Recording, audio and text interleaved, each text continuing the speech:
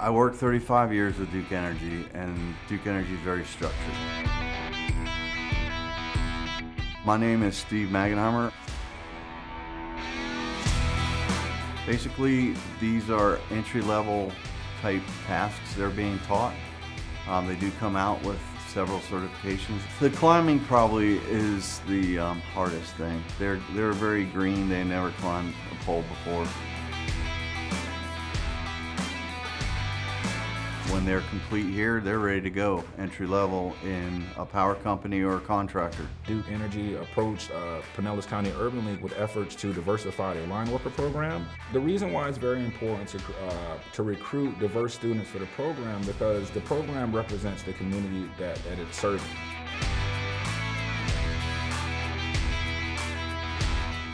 After several meetings, it kind of transformed into the SBC line worker program. It's not just the hard skills they need that they're learning to become linemen, it's those soft skills they need to go through the interview process, and also once they get on a job to be able to handle those different conversations. Jamel comes to the class every day with 150% attitude. He's always trying to lift his peers. My name is Jamel Dowse, and I was born here in St. Petersburg, Florida. I told my grandmother that I actually wanted to be an electrician. She saw the ad with the Urban League and sent me there. They took us through a one-day boot camp where they actually took us to the Duke facility, and we got to see the hands-on and live demonstrations of how the electricity works.